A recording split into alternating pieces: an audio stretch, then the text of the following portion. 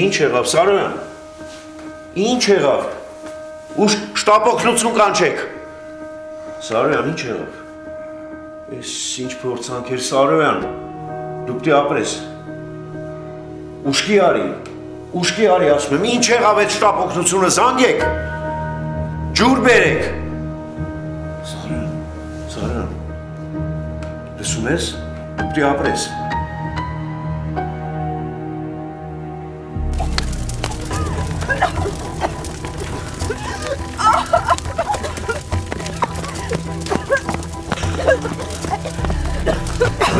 Ստե տեղ չգնաք։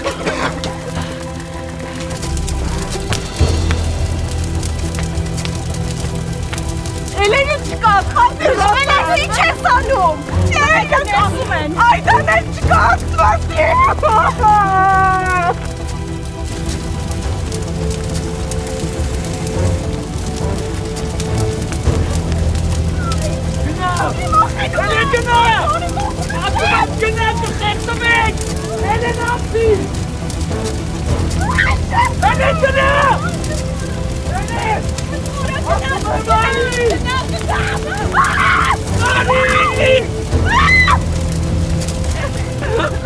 Արագացրեք, դուրը բացեք, երիկա կրկվեք արա։ Դուրը բացեք։ Ուր եմ պայտան ու վլադը ուր եք։ Վլադը բերում այ։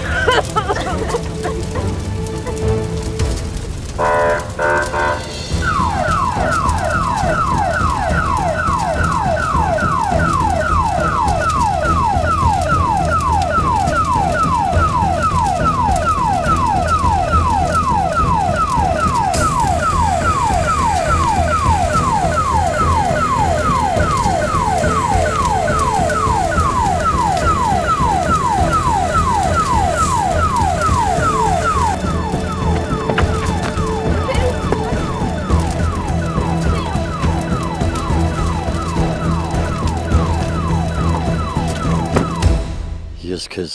ավելի շուտ էի սպասում։ Իմ վերադարձը ճիշտ ժամանակին է եղել։ Մի օր բոլորն են վերադառնում այնտեղ, որտեղից սկսվել է իրենց կյանքը։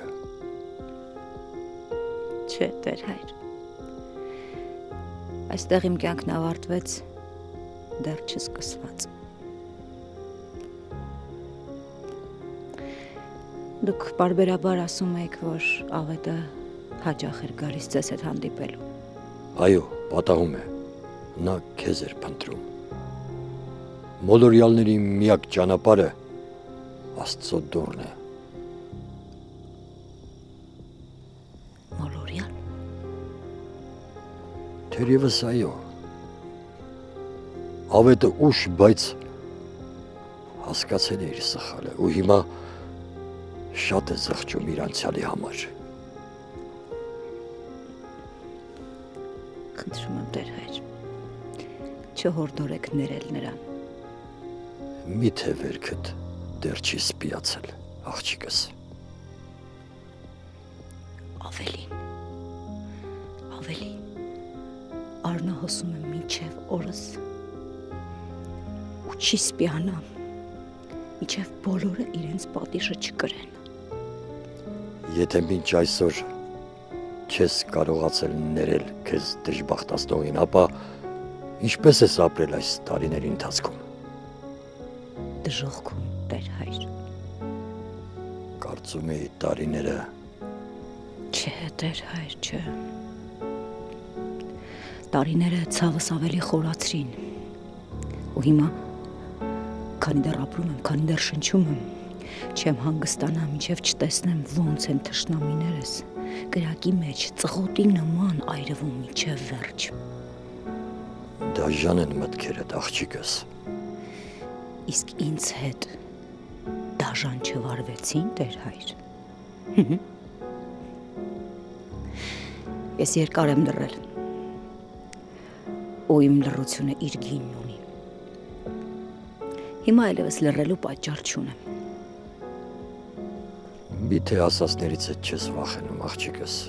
վրեժը երբեք հանգստություն չի պարգևում։ Ոչ մի ասածից համար չեմ ափսոսում, Տեր հայր։ ու ոչ մի արածիս ու անելիք քայլիս համար չեմ վախենում։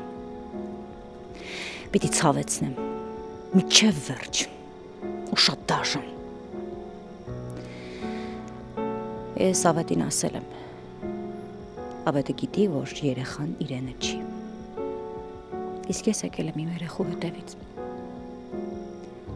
Իսկ իմ երեխուն գտնելու համար միայն են առնետ անին կկարողանա ինձ օգնել։ Այ ինքն էլ կտա իմ հարցերի բոլոր պատասխանները։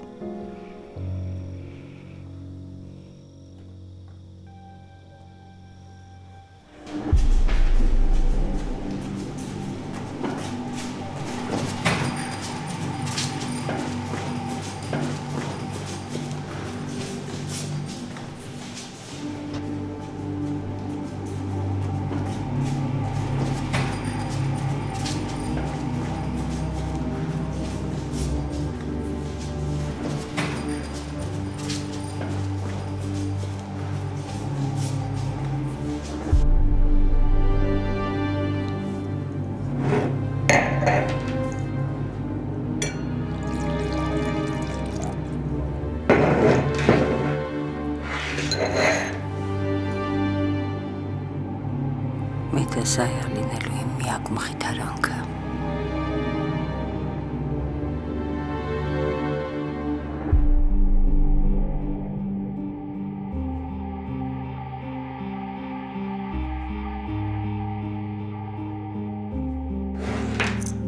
Ուշանում ասպասված զանգը,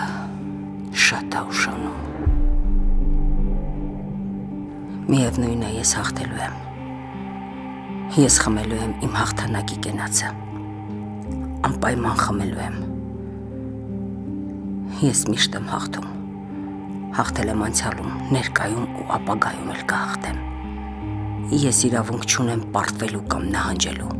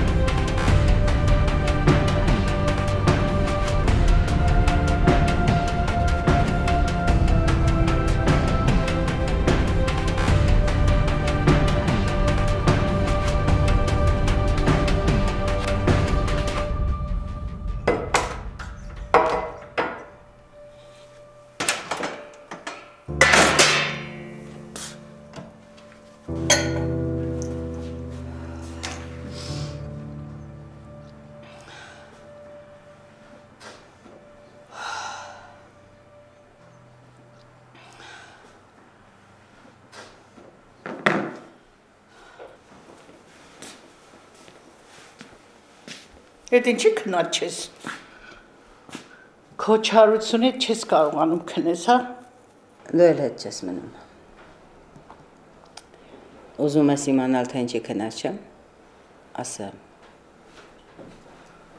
Տղետ ու Անուշն են քունս փախցրել։ Տղիս կյանքը գերար տղիս կյանքը, որ ասում էի։ Հին երկդ նորից սկսես։ Ու ոչ մի բան չեմ ուզում լսել, գնա քնի։ Տղես կգա կգնամ կքնեմ, մի անհանգստացի ինձ համար, բայց հուսով եմ, որ դու էլ գիտես, որ ամուսինդ ուր է։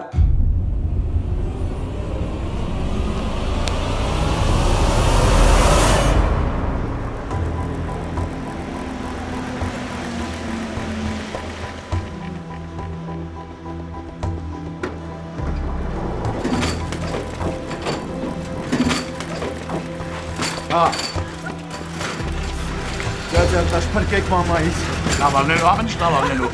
Արմենա, դու գնա պատրաստի։ Գարեն նուրա։ Ռոզային ա բերու։ Անցեք, շուտ արեք։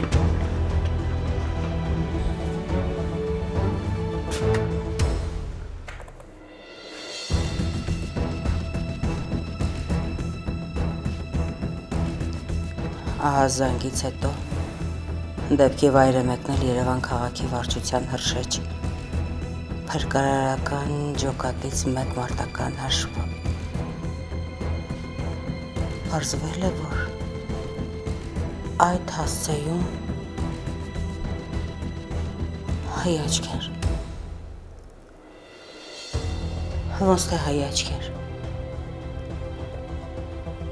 Չի կարա սենց ման լինի։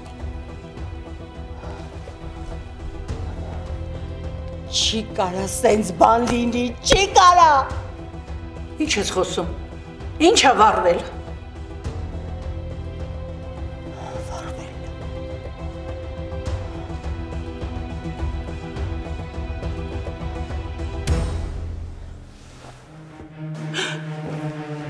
Անի ինչ եղավ։ Անի, ինչ եղավ ես կանոչը։ Եվա ջուր բեր շուտ արա։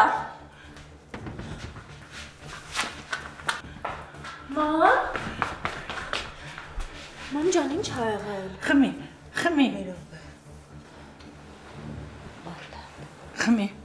Անի։ Մամ, հաստատ լավ ես։ Կարթա։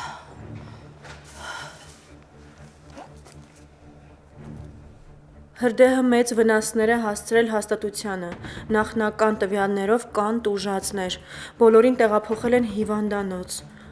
Մամ։ Իմ երեխեք։ Այն մարդ մի բան կասեք հասկանամ, ինչ ա կատարվում։ Տատի, մամայի հաստատությունում հրդեհ ա բռնկվել։ Հրդեհ։ Մամ ջան, մի անհանգստացի, ընդամենը հրդեհ ա, ոչ ոք չի մահացել, լավ։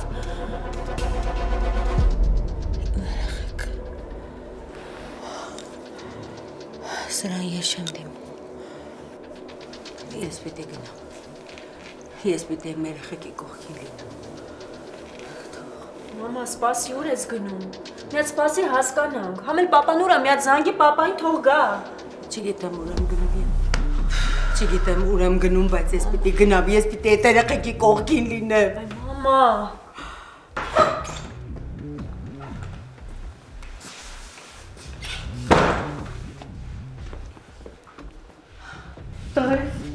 Ուր էիր։ Ինչ ես կան ուշացար։ Եվա, գնացեք ձեր սենյակները։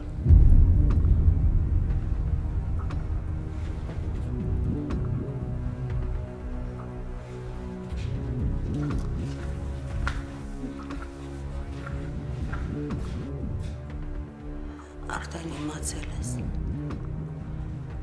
Դու հենց հիմա կտաս իմ հարցերի պատասխանները։ Իմ կյանքը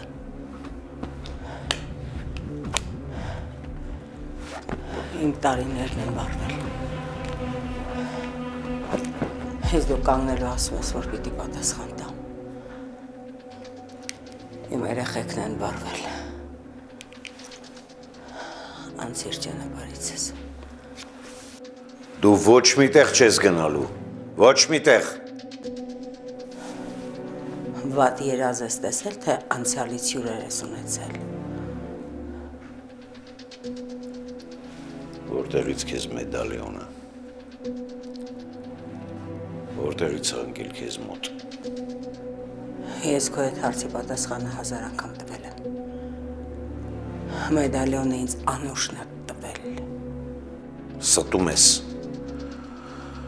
Անուշը ինձ հստակ ասեց, որ տվել է իմ ու իր աղջկան։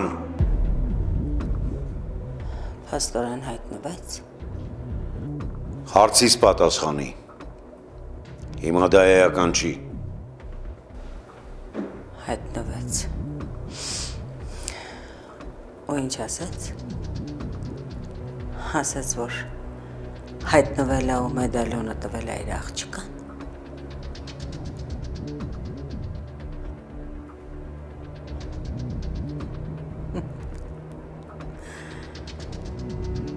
Հերթական սուտ։ Այդ շարունակում ես խաղդ։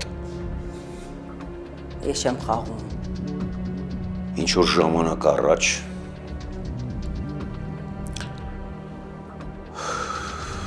այսպես անմեղ սունակ տեսքով կանգնեցիր առաջս ու ասեցիր, որ Անուշի կյանքում ուրիշ տղամարդ է եղել։ Հետո ինչ-որ էլի ժամանակ անց նույն անմեղ սունակ տեսքով կանգնեցիր առաջս ու ասեցիր, որ ստում ես։ Մինչդեռ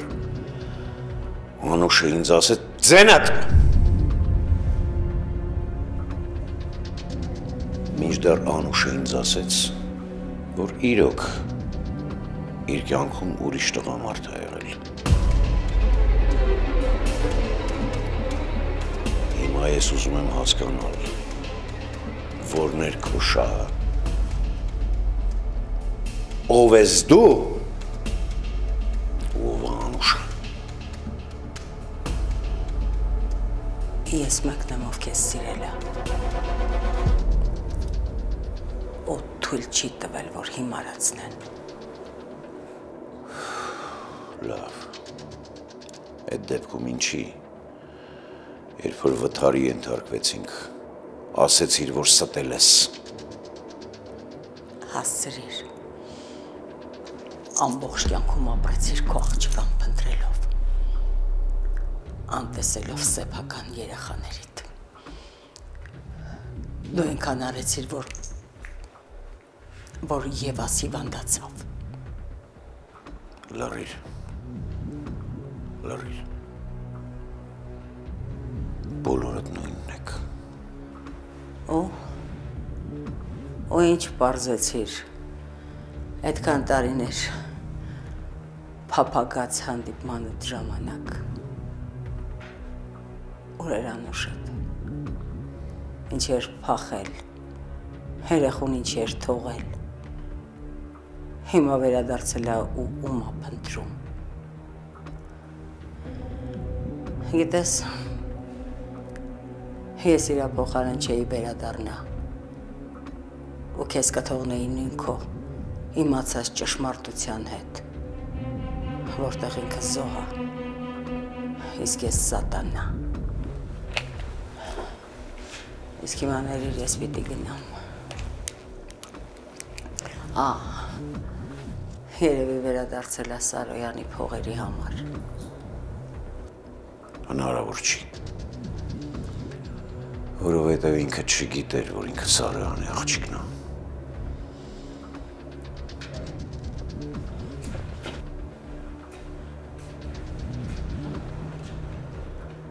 Դու այդպես էլ քո Անուշին չճանաչեցիր։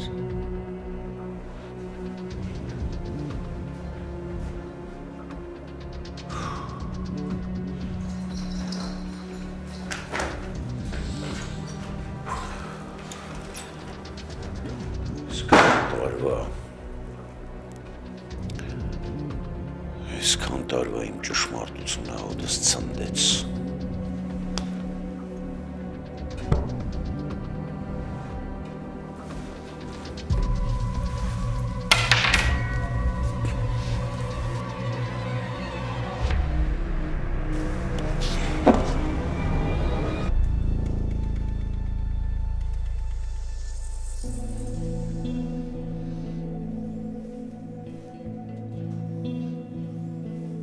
Վերքը խորը չի,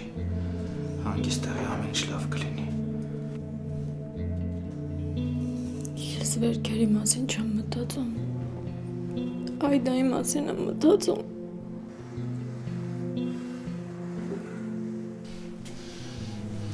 Այդայի հետ ամեն ինչ լավ կլինի, մի անհանգստացի։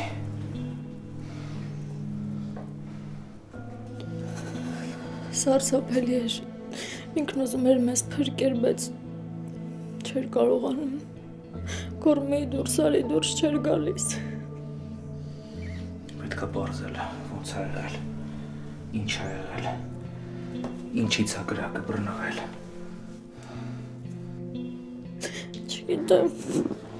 մենակ թե Այդային բան չլինի։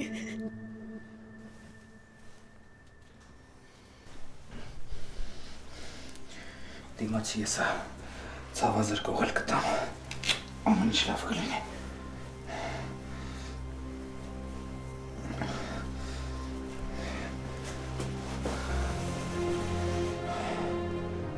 միլացի։ Ասում եմ ամեն ինչ լավ կլինի, հանգստացի։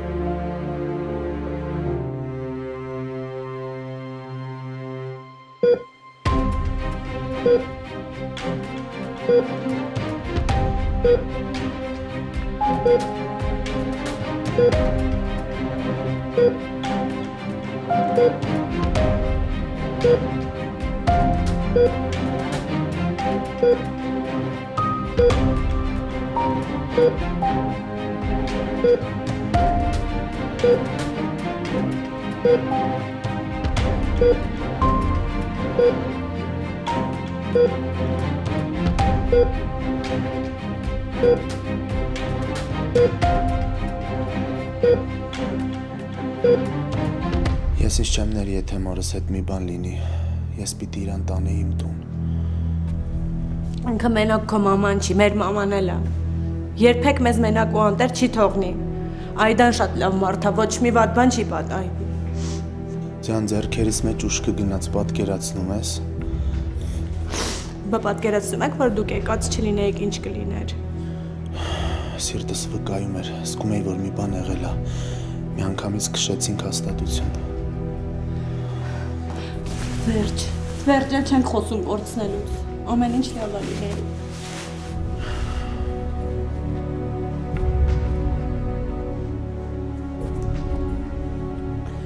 Տեսնես Ռոզան ոնց է։ Եթե Կարինի մոտն է, ուրեմն հաստատ լավ կլինի։ Կարինի վիճակն էլ նախանձելի չի։ Մի կողմից Ռոզան, մի կողմից այդ աղջիկը իր երեխու հետ, Աստված։ Ոչ Կարինը, ոչ էլ Ռոզին խելք չունեն։ Իվ հանգստացի, էլի խնդրում եմ, մի լացի։ Տեսնում ես, ես էլ չեմ դիմանում։ Մենք արայինք ողջ վարվեինք։ Բայց չենք վարվել, չէի, իրար կողք նստած ենք։ Տես, սակում գալիս է։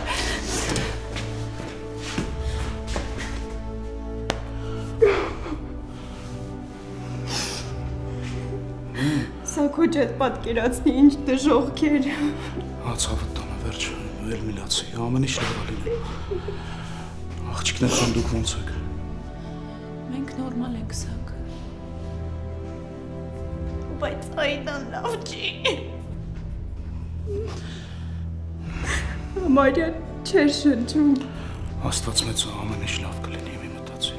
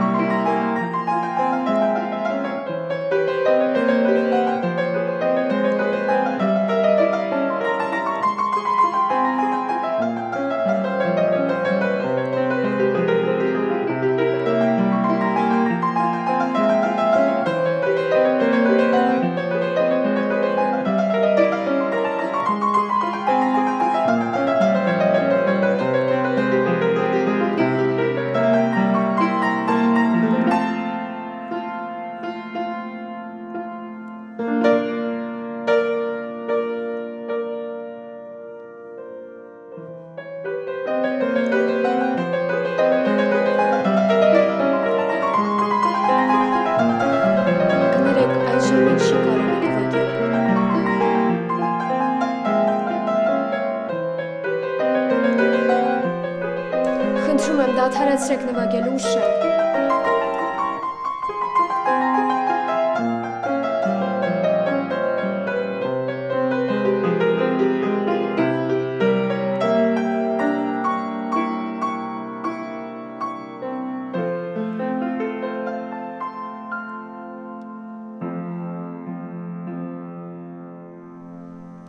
Գործիքը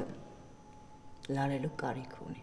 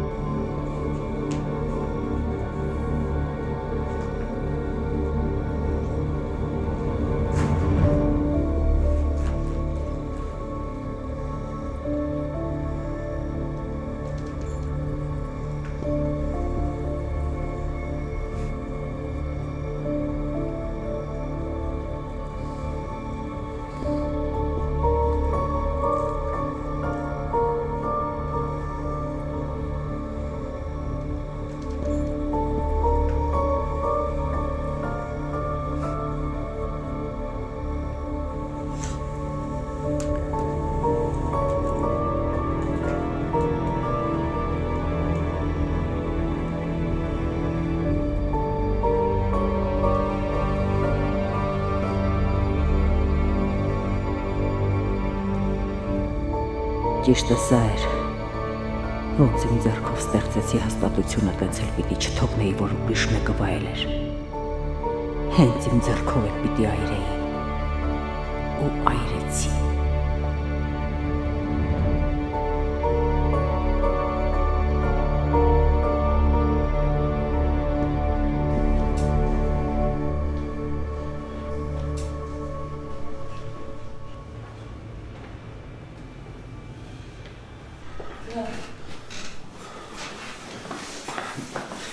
Ձյաձյա տաշ։ Հանգստացի տղա ջան, հանգստացի։ Ոնց է մամայիս վիճակը։ Կխաբեմ, որ ասեմ լավ է։ Լավ չի, բարդ է։ Այրվածները խորն են։ Բայց ես հույս ունեմ, որ այդան այդքան ուժ կգտնի իր մեջ, որ կարողանա վերականգնվի։ Բա Ռոզան ոնց է։ Ռոզին համեմատաբար լավ է, Ռոզայի համար մի կան հանգստացեք, Կարենը Ռոզայի մոտ է գտնվում։ Ձյաձարտաշ, ես պիտի մորս տենամ։ Տղա ջան, ասեցի, հնարավոր չի, չես հասկանում։ Խնդրում եմ գոնե մի րոպեով։ Ոչ մի րոպե, ոչ մի վայրկյան։ Հասկացեք, վիճակը լավ չի, ծանր է։ Իր մոտ չի կարելի հիմի ինչ-որ մեկը մտնի։ Համբերություն բոլորին։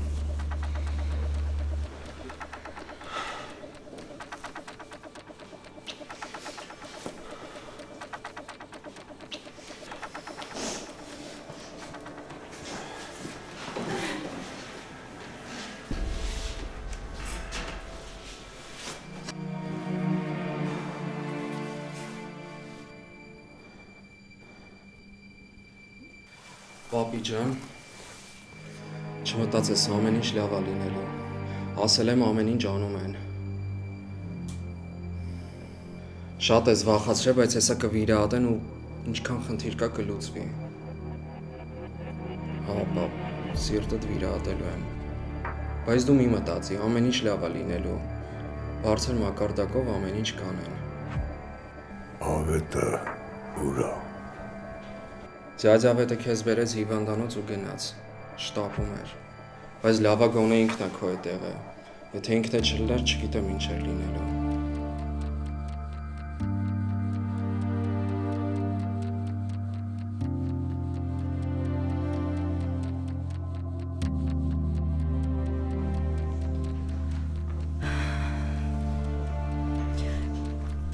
Եվ լավ էլի գոնե դու պատասխանը տերան պապին ոնց է։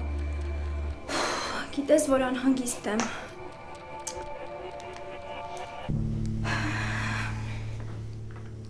Էլ, լավա դու պատասխանեցիր։ Հե, ոնց է ձեր վիճակը։ Վայ Քրիստ, ոնց պետք է լինենք, իհարկե շատ վատ, Ռոզան լավ չի, Այդան շատ ծանր է։ Էս ինչ փորձանք էր, տեղս չեմ գտնում։ Վայ, փորձանքն են խոսքը չի, բայց դու մի անհանգստացի, արևս, քեզ անհանգստանալ չի կարելի։ Էլեն հեշտ ես ասում, բայց տեղս չեմ գտնում, տանից էլ չեմ կարա դուրս գամ, Գևը տանը չի, հիվանդանոցում է։ Հիվանդանոցում։ Բայց ես իրանց տեղ չեմ տեսել։ Չէ, ինքը պապիկի մոտ է։ Պապի սիրտն էր վատացել ու պետքա վիրահատեն։ Լավ, եթե ձեզ ինչ-որ բան պետք լինի, ինձ մի անգամից ասա։ Մինչև սպասեմ Գևը գա միասին գանք հիվանդանոց։ Լավ, առայժմ։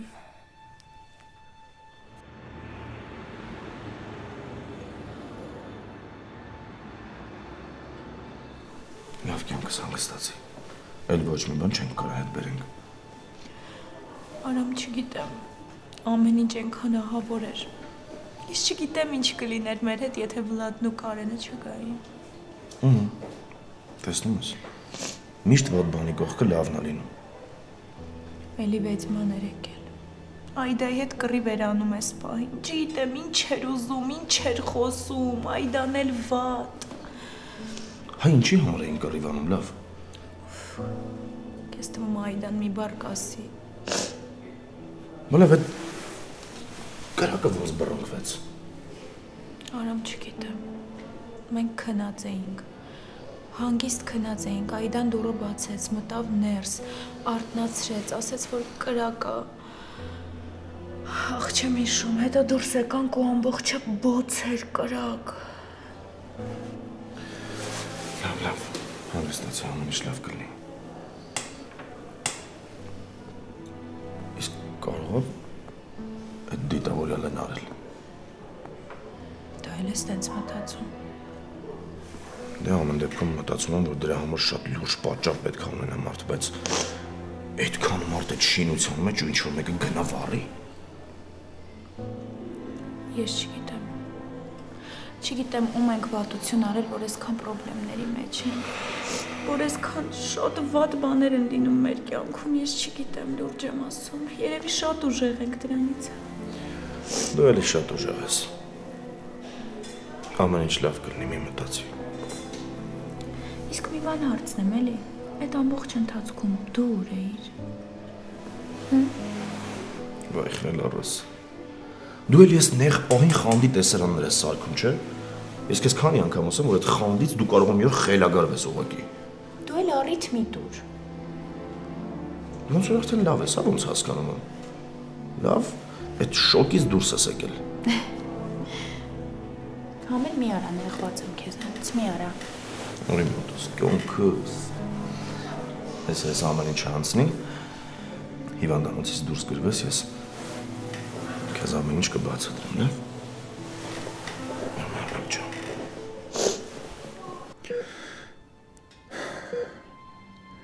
Հազիվ մոր ջերմություն էի զգացել։ Ինձ մենակ չթողես, մամ։ Կյանքում ոչ մեկի համար սենց չեմ լացել։ Երբեք չեմ իմացել հիվանդանոցի ճանապարհը ինչ բան է։ Կյանքում չեմ հիվանդացել։ Ու այդ նրա համար չէ, որ կատարյալ առողջություն ունեմ։ Ուղղակի գիտեի, եթե հիվանդանամ, գլխիս տեր չունեմ։ Ոչ մեկ տեր չի կանգնելու ինձ, ոչ մեկ չի գրկելու ինձ, չի համբուրելու, չի բուժելու, մամ ջան։ Ինձ մենակ չթողնես, խնդրում եմ։ Խնդրում եմ, մամ ջան, պայքարի դու ուժեղ ես, ես քո համար ամեն ինչ կանեմ, դու դեռ պիտի իմ հարսանիքին պարես, մամ ջան,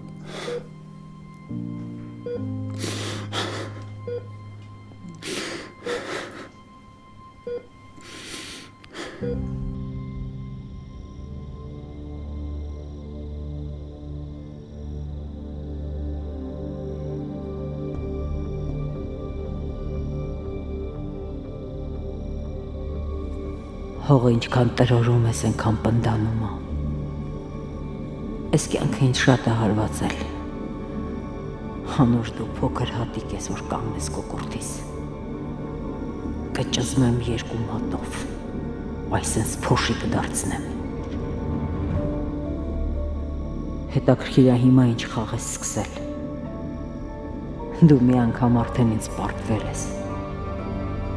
Իսկ հաղթողներին չեն դատում։ Հիմացի, որ դու ոչ ոք ես, ոչ դու, ոչ քո ավետը երբեք չեք կարող ինձ խեղճացնել։ Սա սկիզբն է հաջորդ կռվի, ու չկասկածես։ Այստեղ եմ ես հաղթող լինելու։ Դա հաստատ։